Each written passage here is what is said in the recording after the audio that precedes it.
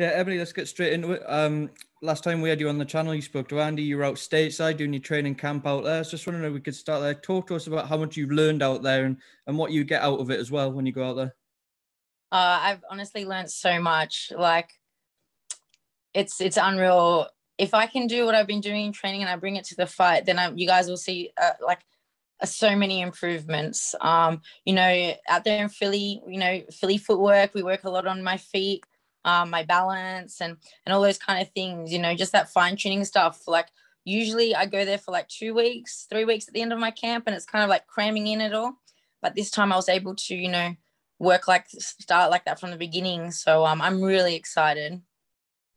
Now, Ebony, for yourself and the way the world is at the minute and the travel restrictions in and out of Australia, they say boxing's the loneliest sport in the world at times. What's it been like for you being away from your loved ones for so long?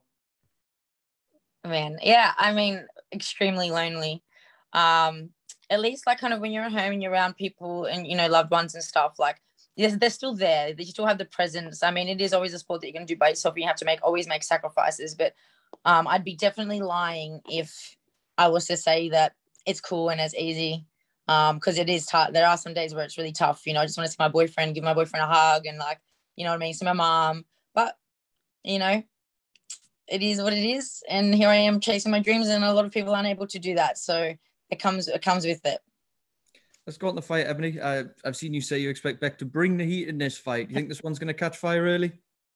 Yeah, I think so. I mean, Beck always comes out hard. She always comes out strong and fast, and I'm a bit similar. So we'll see. Like, I have my plan, and yeah, I mean, I don't think it's going to be. Yeah, I feel like it's going to be a bit of a heated fight because we both like to fight. But in saying that, I'm not going to get drawn into something if it's easier to just box someone. You know what I mean? So we'll see. Beck's fought a who's who of top names during her career. She's never been shy of taking any fight. I think she's only been stopped by Terry Harper and Tasha Jonas. Is that something you've thought about, the stoppage and putting your name among those who've managed to stop Beck Connolly? Definitely. I feel like if I'm able to step Beck Connolly at 118, the lowest, the lightest person that's ever fought her, and the first time she's ever had a full camp or anywhere close to a camp, I think that's going to make a big impact because these girls are stopping them or fighting Beck when she hasn't had any preparation. So yeah, 100%. If I can stop her, it will be a big, point to make. But I'm not banking on it. You know what I mean? I'm going to go in there and I'm going to box and do what I do, and looking hopefully break it down and stop it early. Final one from me, Ebony. Last time we saw you in against Shannon Courtenay, I just want to ask you what that was like to process after the fight was over and the time that elapsed since, because although it was a defeat, your stock went up immensely. You were given huge credit for the heart you showed it there as well. Was it a bit of a weird one to process afterwards? No, I mean, I think I was only at first I was obviously upset at first. I think that night, when the results were done. But it didn't take long for me to realize the impact that fight had on people and the response that I got.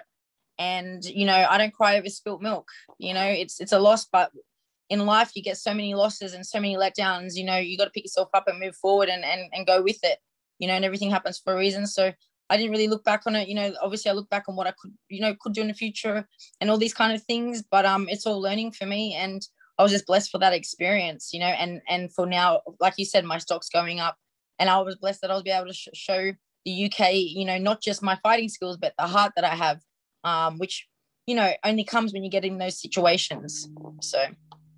And last one, Ebony, you mentioned the UK fans there. Unlike the first fight camp, the second fight camp is going to have people in attendance. Is that a nice added incentive knowing you can be out in front of the UK fans? Oh, unreal. Honestly, I've got a few people I know that are going to come. Bought tickets to come and support me. So I'm so excited for that. Fighting in front of fans. I love fighting for the fans. So to have them there, it's going to be unreal. And just the whole fight camp experience. It looks unbelievable. All right, Ebony, thank you and good luck. Thank you. Thanks, Ryan. If we go to Chris Ridgway next, please. Hi, Ebony. How are you? Okay. I'm good. Thank you. And yourself? Yes, very well. Thanks. Just to follow on from that last fight, the exposure, the build up, everything. It's it was really massive, and as it was said there, your stock raised significantly. I guess a two-part question: how has your life changed since that fight? But how have you evolved as a boxer as well? Yeah, I mean, life changed. I mean, not a lot, like, because I kind of, after my fight, obviously, I think I noticed it the most when I was in the UK, because I was walking around the streets in the UK and people were recognizing me everywhere. And, that was really, interesting and really cool, like, because then I'm able to take photos and engage with my fans that I do online, but in person, and that was really lovely. But then obviously going back in Philadelphia into camp, when I'm in camp in Philly, it's literally the gym and home and a sports massage. So, I don't really notice what's going on too much around. I mean, obviously my social media has risen, which, in turn means I get a lot more money for things, so with that's the whole point of social media. That's the whole good thing about, a big social media following, is that you're able to advertise for your sponsors and for brands and things on a wider audience. So you're worth more, so I'd say that my stocks, literally my money has risen, and I'm much more, I'm worth more. So that's probably what's changed, other than that, like nothing, with my training. Obviously I stayed in Philadelphia, to the whole camp, which is, brilliant, which is what I want to do, because I can work on a lot of things. The guys in America, with Kaylee Reese, who's a 2 times world champion, she's my co-coach, and Brian Cohen, and working with those for a lot longer than a couple of weeks. I've felt so many improvements. So I'm looking forward to showing that on this Saturday. Last week at Fight Camp, there was, storylines left, right, and centre. That headline fight was amazing in the end as well. I'm guessing that you saw that. How was it for you watching Fight Camp, thinking, that's me next week I'm there? Yeah, well, I'm not really one of those people that gets really fully excited and pumped for a fight until I'm like there and stuff, but just because boxing has let me down many times, so I tend to be a bit reserved when it comes to like real hype and emotion, until much closer to the date. But when I was watching that, I was like, wow, like that's unreal. And I just loved how it was so intimate, and I loved how it's like it was literally like an exclusive garden party, like festival, you know what I mean? And I think that's so unreal. And for the people that are coming out to actually support me, they're all messaging me as well, going, oh my God, we can't wait. And that started to really hype me up. I was like, oh my God, I cannot wait to walk down that runway, to get into that ring and just do what I love, in front of people that I love, and fans that love me. So yeah, very exciting. Cool. Well, that's it from me. All the best for Saturday. Thanks, Chris. Thanks, Chris. If we go to Aki next, please. All right, cheers, mate. Dan, how do you record this, mate? Because I've not done this before. No worries. I'll give you permission, mate. So all you need to do is, you've got permission now, so you should be able to see a record button down the bottom. Yeah, it says, please ask host to give you permission to record on it. There you go. You should have permission now, mate. And like this. It doesn't matter. So is that recording now? Yeah, okay, it's recording. Cool. Right, sorry about that. Ebony, hi. Great to see you. No, it's better like this. Sorry. Yeah, we all good? I was just wondering, your last fight, you actually, even though you lost, people have already touched on the fact you gained a lot of credibility, particularly battling on with such a bad injury. Yeah. Are you pleased in yourself that you proved that you were so serious and you got the respect from the boxing public? Yeah, I mean, I'm obviously I'm pleased with myself. Like I know what I can do, so I always knew I had that. I'm just pleased that I was able to draw in enough attention and draw in enough eyes pre-fight to get people to tune in to see me. People that might not have tuned in. I'm proud of that, to be able to get so many eyes onto that fight, and that I was able to not only show my boxing skills and my heart, but just that warrior spirit that really does solidify, and especially British fans, obviously, I know that they love that kind of stuff, and I mean just boxing fans in general. So yeah, I mean everything happens for a reason. I might not have got the win, but I just feel like that was something really special. Not that I would want to ask anyone to go get injured so they can do that to prove that, but I think everything happens for a reason, and I'm glad it worked out that way. Yeah. I mean, going into this fight, Beck's very tough as nails. She deserves a lot of respect. But you do go in as the favourite for this fight. Yeah. A slightly different dynamic. Does that affect your preparation? Did you view it in a different way going in as a solid favourite? No, I mean, every fight, no matter who I'm fighting, I train like it's a world title fight. Even if it was like 4-rounder, every single fight for me, I train, because it only takes one punch, it only takes 1 second. So you have to take every single fight seriously and, train hard. I always train hard. I never, I always give it everything. I'm always the hardest worker in the gym. So not really. I mean, I'm just more excited, I suppose, to go in there and get back into the UK and have that fight. As a fellow school teacher, I know that job in particular is all about patience. Yeah, it's about patience, and it pushes you to the brink at times. Are you willing to be patient in your career and wait out for the right opportunities, or are you a woman on a mission? Are you looking to get there in a hurry back to that world title contention? Does it look like I'm patient? I've been a pro boxer for 2 years and look what I've done with the world. No, I'm not patient. I will push it as hard as I can. You don't get nowhere by sitting around and waiting. And I definitely haven't done that the last 2 years of my pro career. And I think that's why I'm where I am. I'm also older, so, I don't have time to wait around. I'm not 22, I'm not 25, I'm not 30. I'm not going to say how old I am, but I just want to have good fights. Obviously I'd love to fight for a world title again, but I love boxing. I love fighting. I want to have good fights. That's the main thing. I just want to have good match fights that I enjoy. You know what I mean? That's my goal. Just one final quick one, if I've got time. Are we expecting? Are you going out to look for the stoppage then this weekend? I definitely. I won't. How do I say it? I'm not looking for a stoppage because I don't believe looking for them. But I won't be displeased if I do get it, and I wouldn't mind an early night. So we'll see. There is obviously there's a plan. We never go into a fight going, oh, I'm going to take her to the distance. That's not really a plan. But, I know how durable Becky is and how experienced she is with good fighters. So, I'm definitely not counting her out, and I'm, not going to get ahead of myself. But yeah, it would definitely be something. It would be good to have an early night and get into the garden and see everyone and smash some pizza. Thanks very much for your time. Appreciate it. Thanks, Aki. If you go to Stephen next, please. Yeah, hi, Ebanie. How's it going? I'm good, thanks. How are you? Good. Obviously, COVID will have something to do with the answer to this question, but do you have any plans in the future to head back to Australia to fight?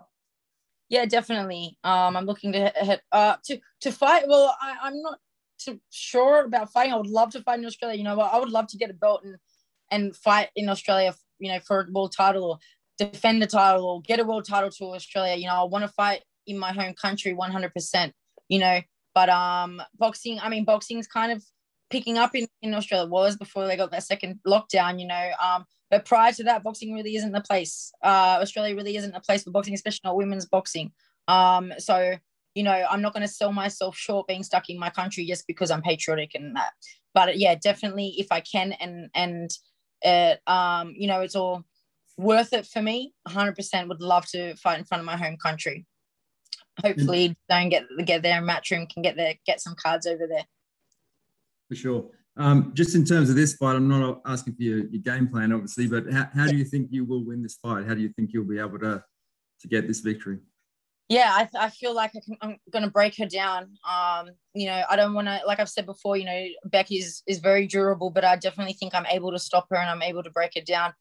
Do some things to her that others haven't. I'm coming into this fight with a very different style to a lot of the other girls, the girls that she's fought, they don't have my style. So we'll see. Hopefully break it down and get her out by the mid to later rounds. All right, thanks. No problem. Okay, we go to Joe from Seconds Out next, please.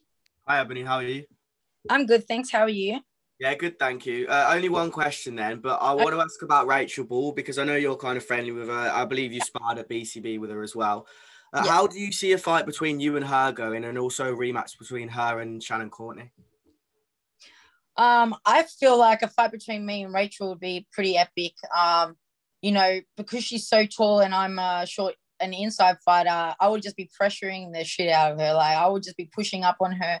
And it'd be a very exciting fight because also she likes to let her hands go. She's very fast, and it would just come down to, I suppose, if she's going to keep her range or she's going to sit and punch with me, but I'm not going to be outboxing her. So that would definitely be one of those fights that are very exciting and I'll be on the front foot pushing up and it would be a great fight. I feel like that fight could be more exciting than the Shannon fight.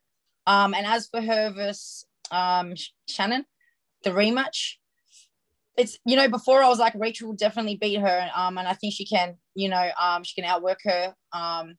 Because the first time they fought, you know, always coming to COVID, first fight, you know, blah, blah, blah, a lot of things. But, you know, Rachel's had such a hard run. Like, she's not been active. She's had COVID, really bad COVID. You know, she's hurt her back. There's so many things now that, you know, I think she has the skill, but it's like, here's Shannon getting all these, you know, fights and all this experience and whatever, why, you know, Rachel's sick and injured. So I think that sways it a bit more to Shannon. But yeah, still obviously cannot rule Rachel out. Thank you. No problem. Thanks, Joy. And lastly, we go to Donald. Hey, Ebony, how's it going? I'm good, thanks. How are you? Yeah, not too bad. You know, the last fight with Shannon, of course, there was a lot of I don't know, political's not the right word, but like a lot of social implications to this fight. It was it's something. It was one of these fights where it was like it was sort of seen as an historic women's fight. This one, you get to focus more on simply the fighting aspect, right? Nobody's asked once about the weigh-ins for this. Yeah. No one's asked once about any of the outfits. I get asked on the daily about what color I'm wearing. $1 million question. No, but yes. Is that an exciting? Is that something that's exciting for you, being able to focus on just boxing this time? And actually, I'll ask a follow-up one as well. What did you think of Shannon having to pull out of her fight?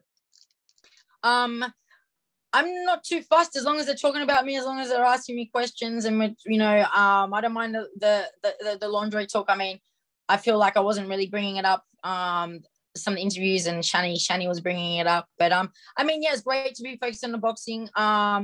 I think, but yeah, I mean, I'm not fussed. I'm so cruisy. So yeah, I don't really have much thoughts about it either way. And Shannon's injury. Yeah, I mean, I don't really have much to say about that. I suppose, you know, sometimes karma's a bitch, but I do hope that she does recover fast, because she's the champ and she needs to defend that belt. And, you know, by the looks of it, it doesn't look like it will be too much of a long recovery. She's not on crutches or anything. She's walking around. So I see that fight happening pretty soon. Thank you very much.